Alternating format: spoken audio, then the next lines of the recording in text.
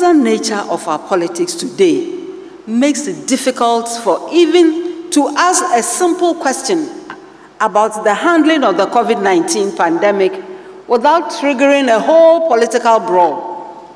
This is not helpful. All the same, my condolences to the family.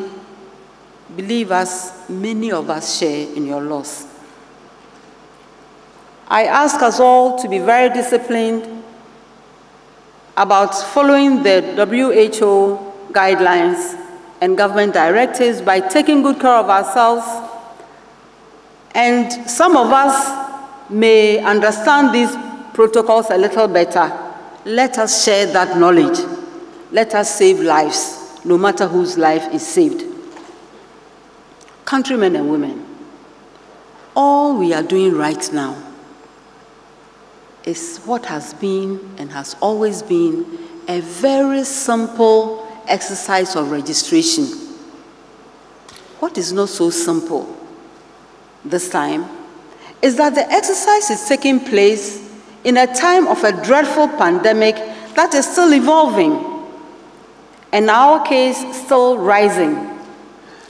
As if all of this is not bad enough, the level of violence, brute force, bloodletting, and sheer breakdown of law and order in an otherwise straightforward act of registering to vote is unbecoming of our country, especially of a country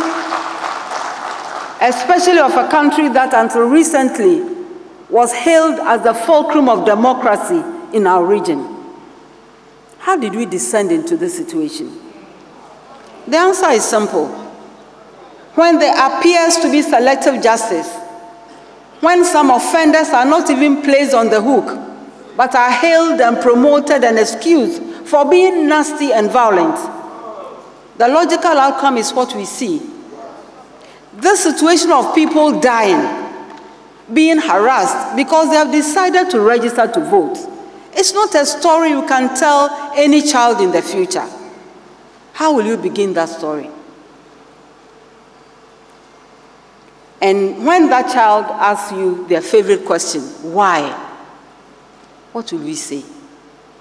And if they add a few questions and they ask, so what did you do?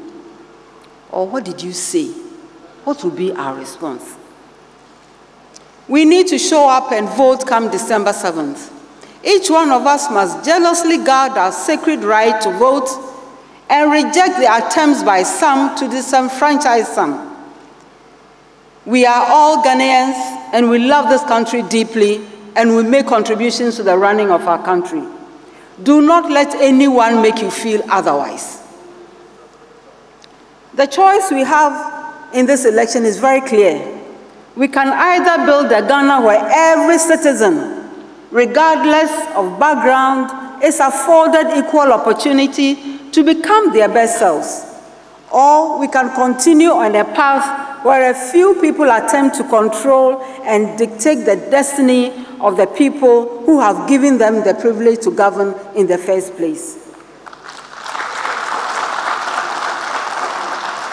Distinguished ladies and gentlemen, let our policies deviate from this unproductive path of injustice and non-peace. We, the people of Ghana, all of us, are the protectors and owners of this country for our collective good and for that of generations unborn.